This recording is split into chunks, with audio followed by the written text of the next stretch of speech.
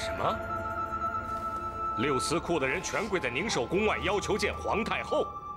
是，现在不仅是六司库的那些秀女和将女，连织染局的人也都赶去了。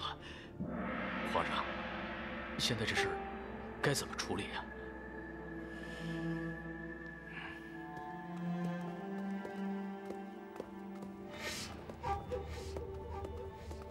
参见太子妃娘娘。皇太后，您还好吧？知道您昏倒了，我真的很心疼。那个缝制芍药花新袍的秀女，真是胆大包天，请皇太后您务必要将此人斩首，以儆效尤。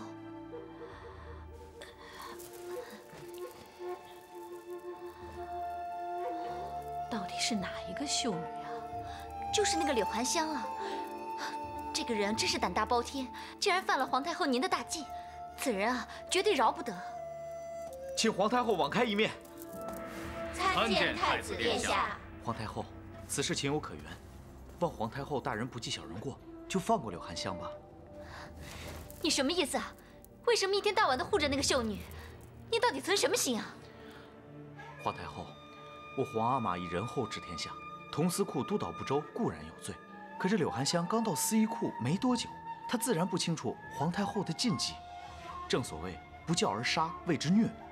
柳含香的无心之过，罪不至死啊。那你认为应该如何处理这件事呢？胤仍认为，把柳含香逐出紫禁城即可。这怎么可以啊？这事儿要是传了出去，咱们宫里的规矩还算不算数啊？法理不外乎人情，哎，我就不明白了，你为什么总是刁难一个秀女？对你究竟有什么好处？哼，我警告你，你别以为你打的什么算盘我不知道。柳含香一旦被逐出宫，那你岂不是一天到晚都往宫外跑？你别胡说八道，我哪有这种想法？够了，哀家的头疼死了，你们还在这吵吵闹闹啊！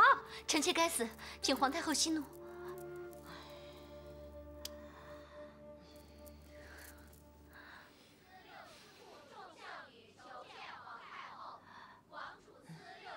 等等，哀家没有听清楚，外面是谁说要求见呀？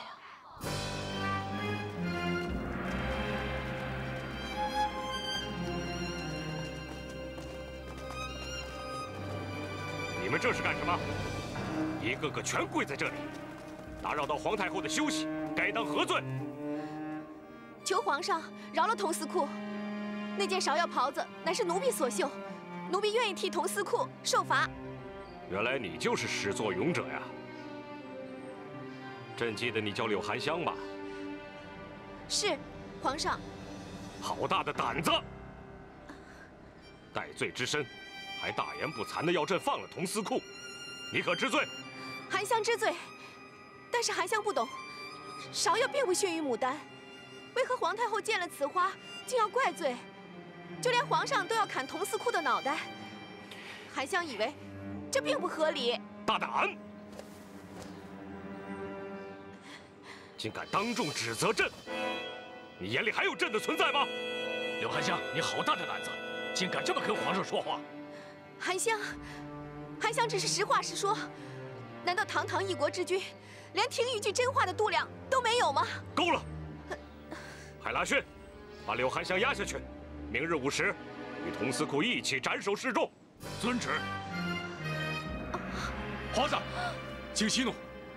含香只是有口无心，况且她才是刚刚入宫，什么礼数都还没有学到，还请皇上海涵，不要跟她计较。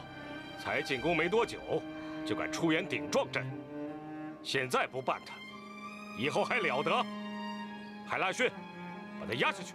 遵旨。来人，把柳含香押入大牢。是。皇上，等一下，皇上！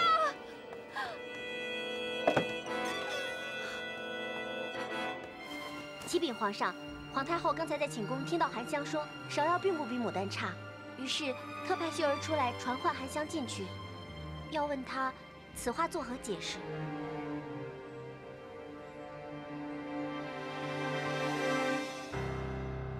启禀皇太后，早在《诗经》上就提到过芍药一名，牡丹一开始叫做木芍药，后来才叫做牡丹。所以说先有芍药，而后有牡丹。可这也只能说明先有芍药，后有牡丹。那你又如何能证明芍药不比牡丹逊色呢？众所周知，牡丹除了代表富贵，别无他意，而芍药却是中国的情花。早在古中国的上巳节，男女便会互赠芍药，以表情谊。皇上，你可曾听说过这件事情啊？儿臣并不知道。皇上、皇太后，《诗经·正风》上说：“为士与女，依其将血，赠之以芍药。”意思就是说，古代男女交往以芍药相赠，以表结情之约，或是惜别之情。难道那这么说，当年先帝送给哀家的芍药是这个用意？刘含香，快继续说下去。是。芍药之名，其来自有，因其花形妩媚，花色艳丽，故取以绰约之谐音，才名芍药。意思就是象征其形态姣好，是极佳的赞誉。继续继续，还有呢？哀家想多了解一点芍药的用意。芍药内外兼具，不仅样貌美好，还可以入药，所以含香才认为芍药较之于牡丹毫不逊色，甚至更显内涵，更加的高贵。好，好，说得好，你说得非常好。原来当年先帝送给哀家的那幅画，竟有如此深层的含义。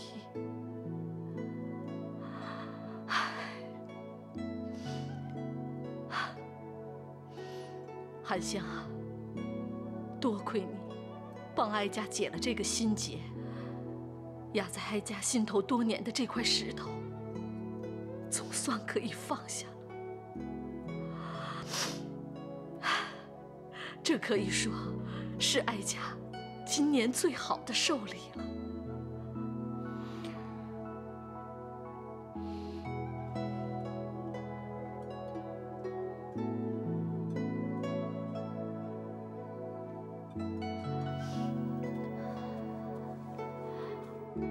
皇上啊，你就别再为难含香了。哀家听完他说的这番话之后，哀家以后不会再庸人自扰了。儿臣见皇额娘奉心大悦，比谁都开心。刘含香，朕现在就赐你无罪。皇上，那童司库他……海拉逊，赶紧把童司库也给放了。遵旨。含香，还不赶快谢恩？哦，含香叩谢皇太后、皇上不杀之恩。起来，快起来吧！谢皇太后。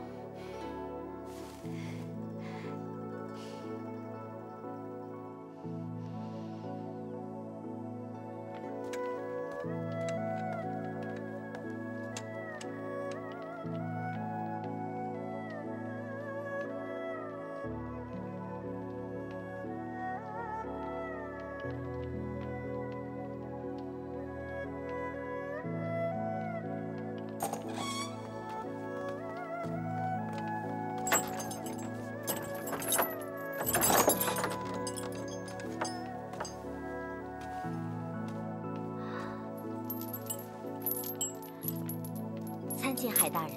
免礼。童司库，皇上赐你无罪，并恢复原职，你可以走了。什么？还不想走啊？谢海大人。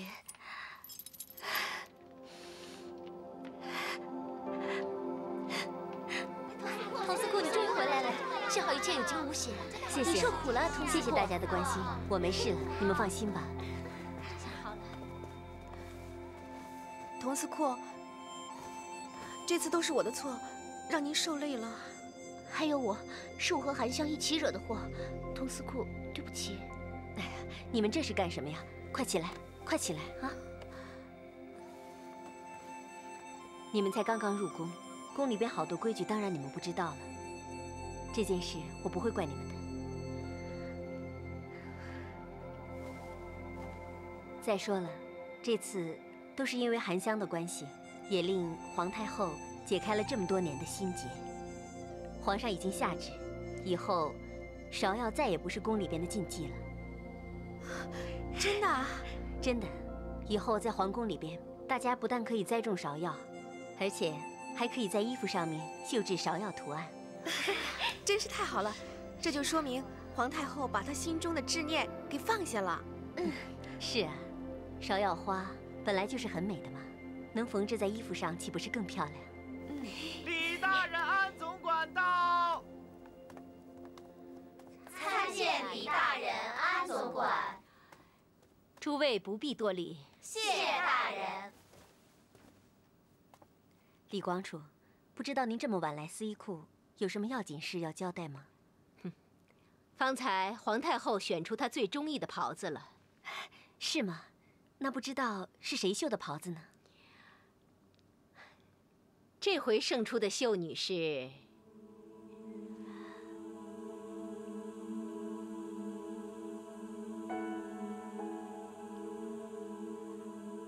冷雪雁。皇太后有赏，赐司衣库绣女冷雪雁白银100两，锦缎1匹。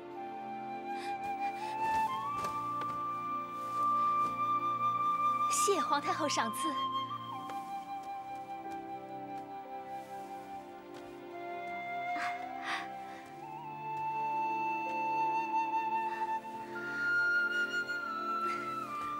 哇，太好了，雪雁，恭喜你啊！以后多教教我们啊，雪雁。是啊，恭喜你，雪雁。哇，这锦缎摸起来真舒服。雪雁，你真棒！刚进司衣库就得到了皇太后的赏赐，恭喜你啊！谢谢啊，恭喜你，恭喜你，雪雁。是啊，谢谢。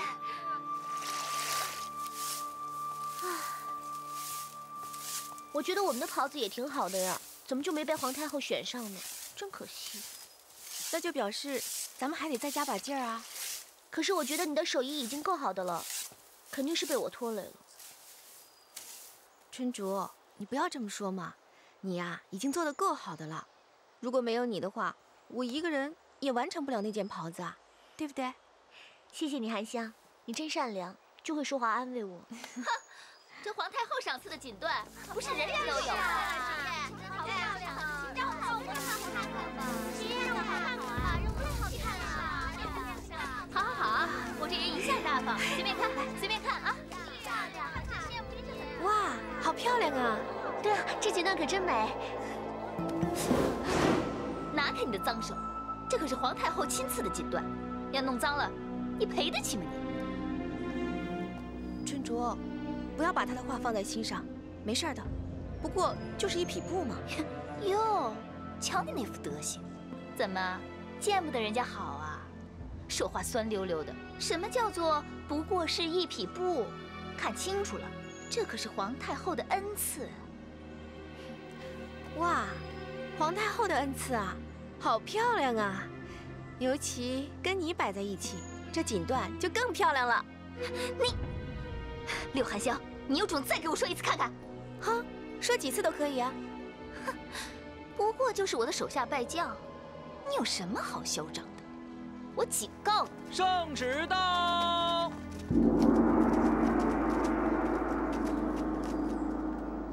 柳含香上前接旨。是。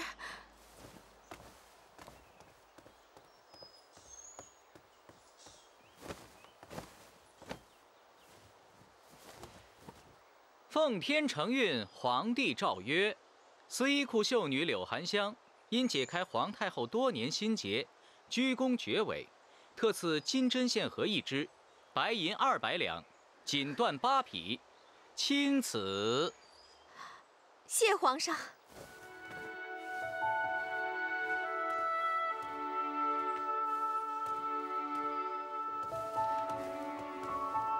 含香，看来这次皇上和皇太后真的很开心。谢谢童司库，这可是意外的恩赐，涵香一定会好好珍惜的。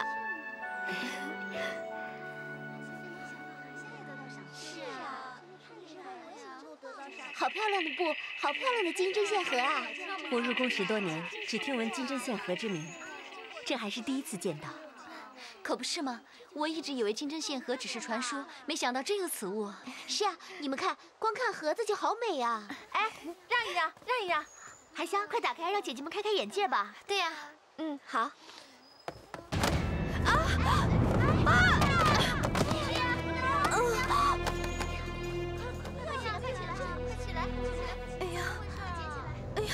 我怎么这么不小心呢？哎呀，真是的！说话吧。怎么会这样呢？没事吧？这个玉蝴蝶。小心了。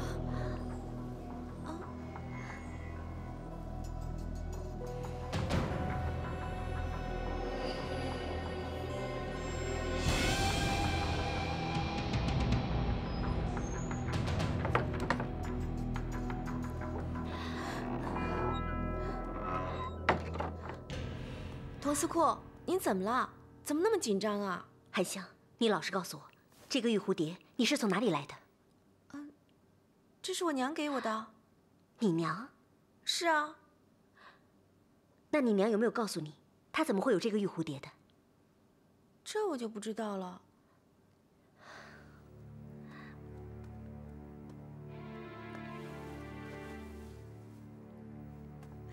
童司库，你怎么了？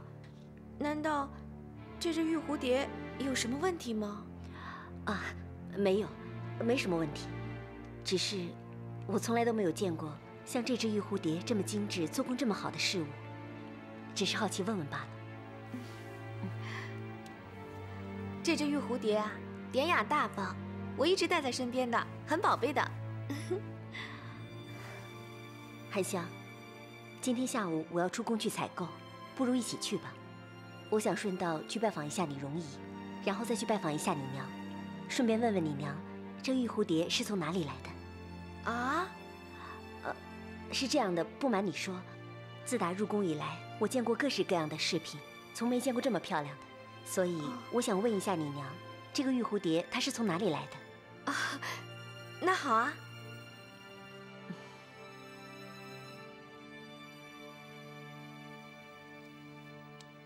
微臣托和其拜见太子殿下。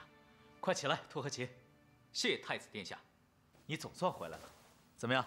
这次皇阿玛派你到各地明察暗访，可有什么发现？禀太子殿下，微臣一回京就向皇上回禀过了，托皇上洪福，各地丰衣足食，而且百姓们都很推崇皇上的德政。哎，既然这样，皇阿玛应该不会再派你出宫了吧？应该是不会了。方才皇上已经下令恢复微臣步兵统领一职。依微臣观察，皇上好像有意要亲自去江南看看。真的？是啊，太子殿下。皇上若是出宫南巡，太子殿下您一定要留在京师监国，这是熟悉政务、与众大臣拉拢关系、掌握军权的最好时机。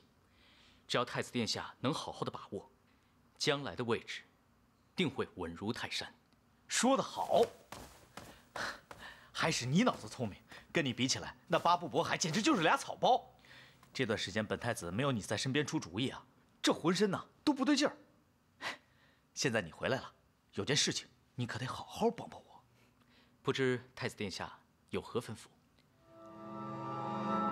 本太子要你想办法，让本太子得到柳含香。容姨，你快看看谁来了！哎呦，你别大声嚷嚷，你没看见我正忙着呢吗？哎，正好，你来了就帮我看一下店，我去一趟后院啊。哎，容姨，涵香，总算回来看咱们了，我们大家很想念你是啊，涵香，我们可挂念你了。我也很想念大家呀，所以你们看，我这不一有机会就出宫来看大家了吗？对了，我给大家介绍一下，这位呢是童司库，他是我在司仪库里的上司，平常啊很照顾我的。你们好。哇，这位就是童司库啊。对啊，我去参加选秀大会就是被童司库给刷下来的。星儿，这事儿都过去这么久了，怎么还在提啊？来，大家看看，这是童司库从宫里给大家带来的水果，还有糕点。谢谢童司库，不用客气。哎，怎么不见你容姨呢？哦，她可能正忙着呢。走，我带您进去找找她。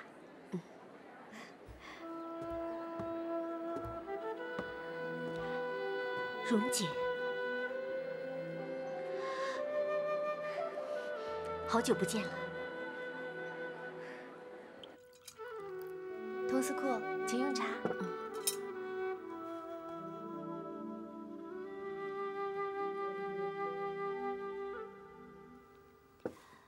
蓉姐，这些年您一直都在京城，怎么不和我联系呢？是不是还在生我的气啊？一开始我确实生你的气，不过已经过去那么多年了，我早就想通了，以前的那些不开心我早就忘了。对不起啊，我知道当时我的出现给你带来了很多的麻烦。我刚刚不是说了吗？那些陈年往事都已经过去了，你还道什么歉啊？再说了，当年我也有错。蓉姨，童司库，当年你们究竟发生了什么事情啊？哎呀，你们别光笑了，快告诉我呀！我们是……还是你来说吧。好吧，那我来说。你的童司库名叫童心。当年他到司仪库的时候，我已经是司仪库最资深的秀女了。你们已经通过征选，成为司仪库的秀女了。新进的秀女们要积极地向前辈们请教，互相切磋技艺。而我们资深的秀女呢，也要提携新人，教导公规。皇宫内院可不比在外，大家行事说话都要小心谨慎。蓉姐，绣得不错，不过还是有一点问题。你看这里啊，这个花瓣儿，如果你要是把它这么绣过去，由于我老喜欢当姐姐照顾别人，所以也把新进的童心当作妹妹般对待。我记得，那时我与童心不但睡同寝、坐同席，出入都黏在一起。所以啊，有些人还误以为我和童心是亲姐妹呢。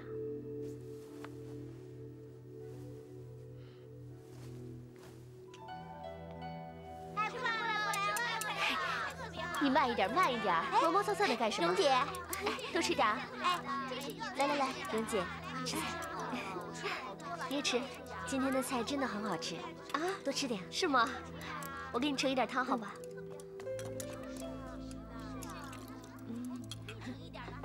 来，多吃点这个。哎呦，你慢点，你也吃。好。这么说起来的话，你们两个当年的感情一定很好了，那怎么这么久却失去了联系呢？因为当时蓉姐她根本就不知道我的身份。什么身份呢？能进司仪库的，不都是征选大会选出来的秀女吗？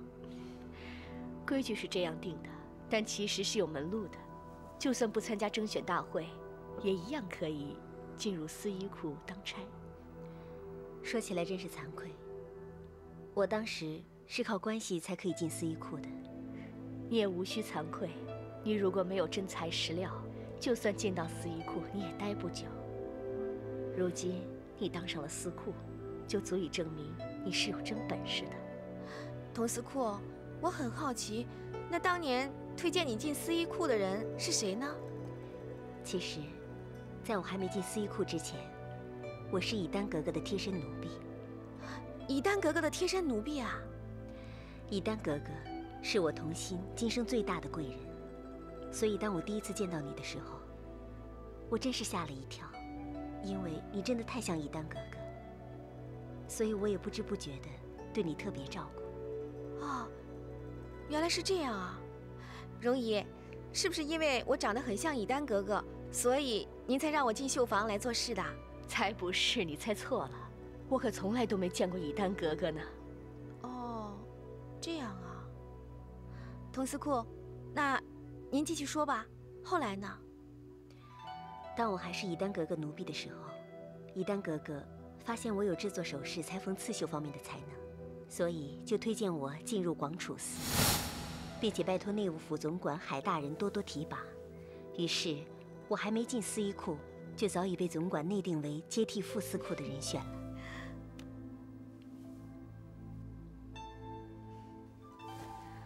童心，我推荐你进司仪库，怎么样啊？不要，你的手很巧，又有天赋，把你送进司仪库，我有可靠的关系，等将来你肯定会有一个很好的前途。那以后童心就拜托王司库了。格格请放心。童心，以后你就安心的在这里好好的学习技艺，知道吗？格格，啊，送给你。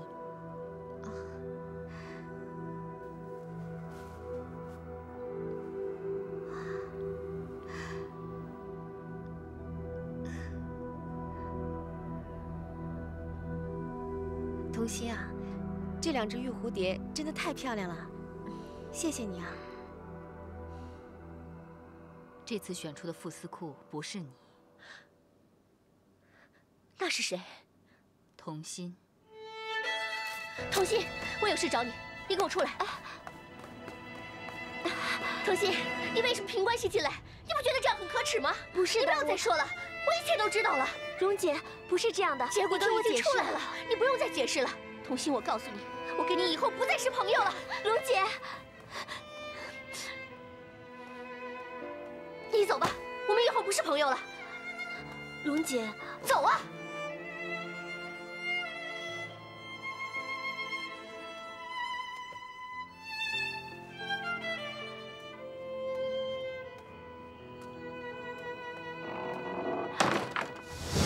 没想到事情会变成这样，原本梦不离焦的你们，居然会走到这步。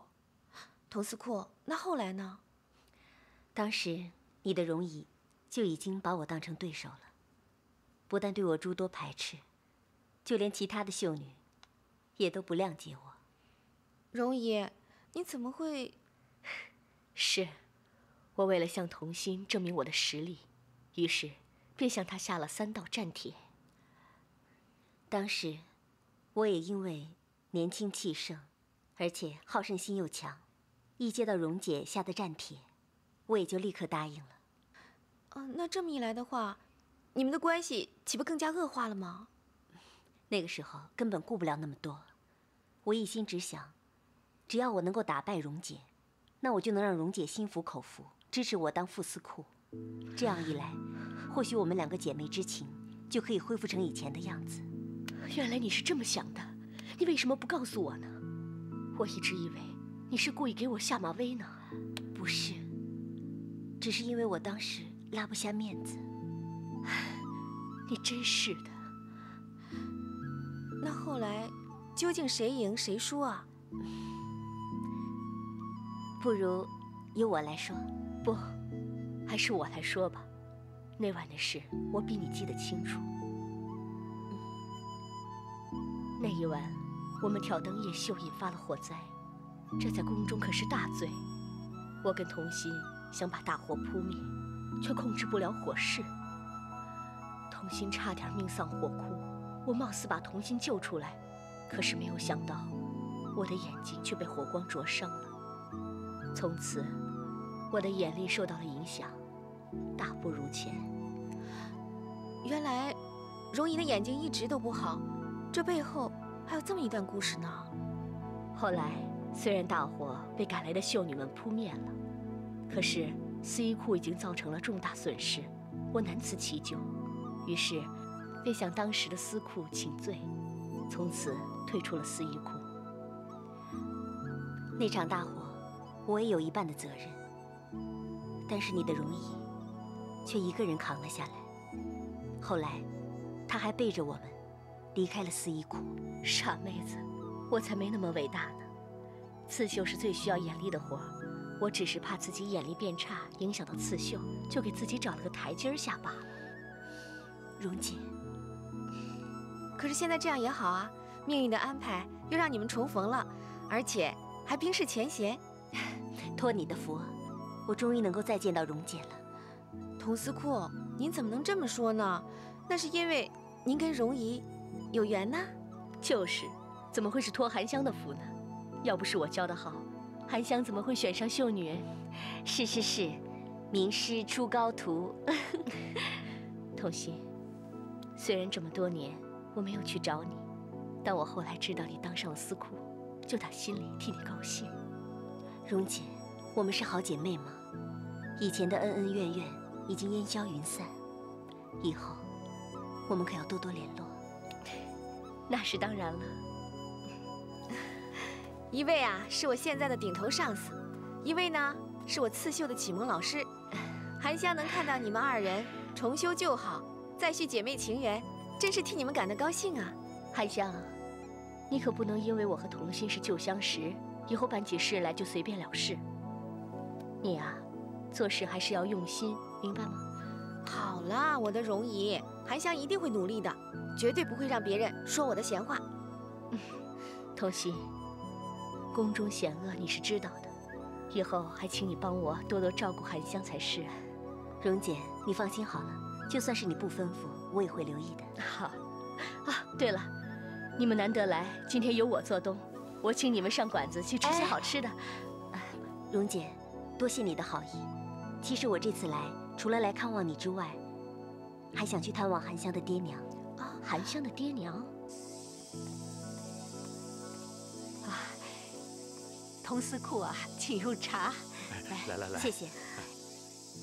佟司库，你人来就好了，干嘛还买了这么多东西来呀？谢谢。这叫我怎么好意思啊？是啊，含香在宫里当差，多亏你照顾，这礼应该我们送才是啊。是啊。柳大叔、柳大婶，我这么唐突的过来拜访，我才不好意思呢。哎呀，说哪里话呀？你肯来，我跟含香她娘就已经开心的不得了了，是不是啊？是啊。其实我今天突然前来拜访，是有件事想请教二位。什么事啊？爹娘，佟司库呢对这只玉蝴蝶非常感兴趣，所以啊，他这次专程过来，想问问娘，这只玉蝴蝶呀是从哪儿来的？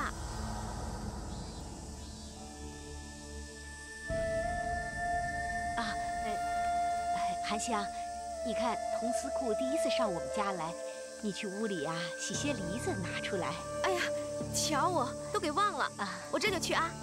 去吧。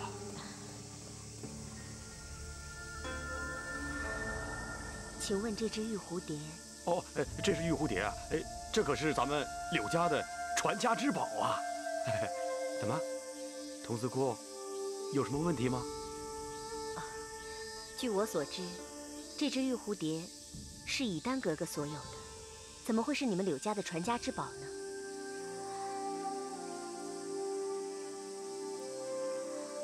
柳大叔，请您如实告诉我，这只玉蝴蝶究竟是从何而来？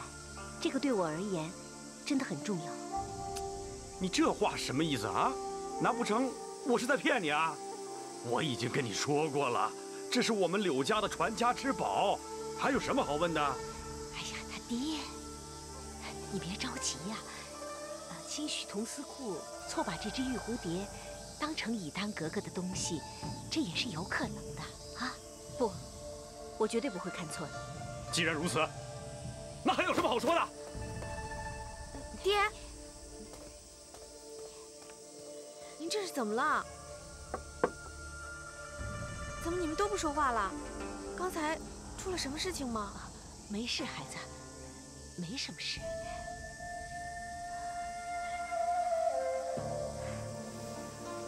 不好意思，今天真的是打扰了。我跟含香还要买些东西带回宫里，先告辞了。佟司库，这不是刚来吗？怎么就走了？洗好的梨还没吃呢。娘，我还有公事在身，我先走了啊。哎呀，童司库，含香。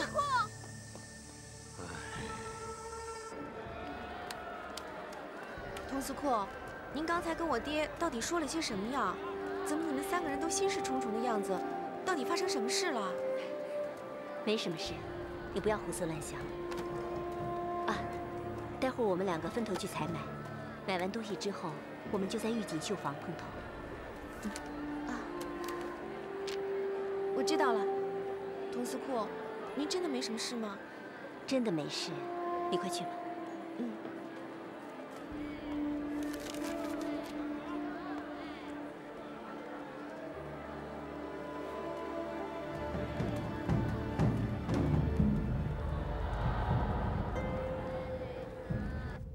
你说柳含香出宫去采买东西？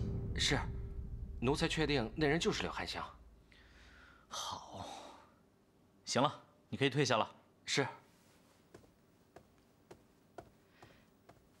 太子殿下，微臣倒有一计，能让柳含香改变对太子殿下之前不好的印象。你有什么想法？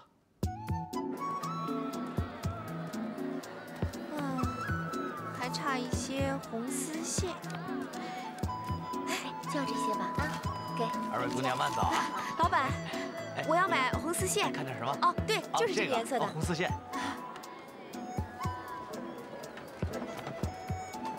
尊长，除了推车上这些东西，咱们村里还需要些什么？嗨，不用了，这回已经让贝勒爷破费了，怎么好意思再要其他的东西呢？哎，村长，如果有需要呢，就在京城一次办妥，就不要再拖下去了。啊，真的不用跟我客气，走吧。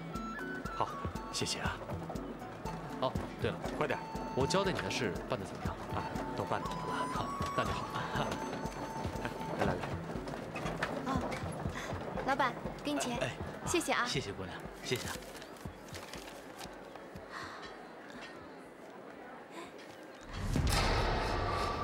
知道该怎么办了。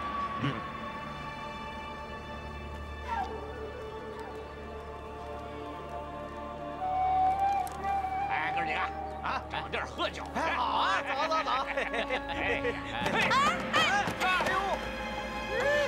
喂，你们走路不长眼睛啊？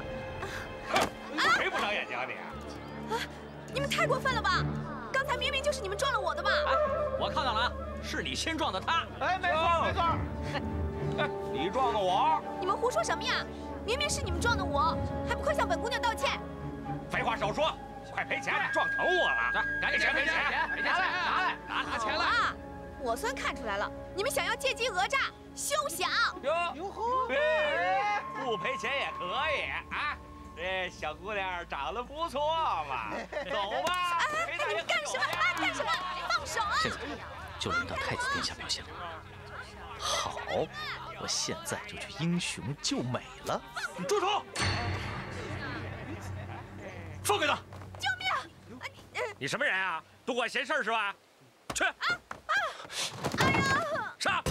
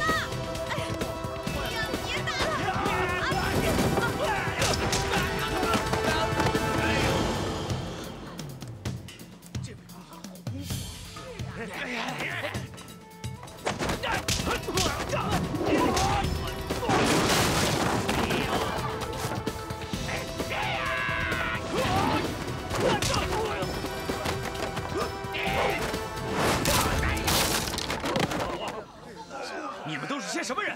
天子脚下居然敢这么嚣张，还不快滚！走吧，走吧。多谢太……不必多礼，在宫外叫公子即可。是公子。哎，怎么样？你没有伤到吧？我是没什么事情啊，倒是贝勒爷他被打得浑身是伤，我得带他去看大夫才行啊。公子，实在是抱歉，我们得先走一步了。来。哎，涵香，慢点啊。怎么样？你没事吧？没事吧？我出手救了涵香，他居然连正眼都不看我一下，只顾着要带格太去看大夫。公子，你是千金之躯，柳涵香只不过是个秀女，她当然不敢正眼看你。可是，公子，根据你之前所说的，柳姑娘对你是很反感的，但我刚刚看到她在言语中却是充满了感激，看样子还是有所不同的。我想，这第一步我们已经完成了。真的吗？这就完成了？没错，公子，我们先改变涵香对公子的印象，再慢慢虏获她的心，这叫放长线钓大鱼。好吧，就听你的。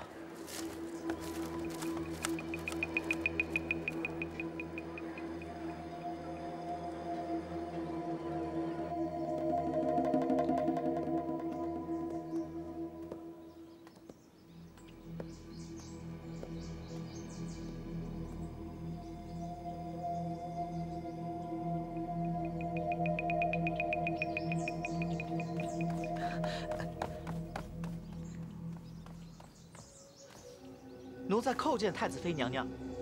起来说话。谢太子妃娘娘。真的？奴才不敢欺瞒太子妃娘娘。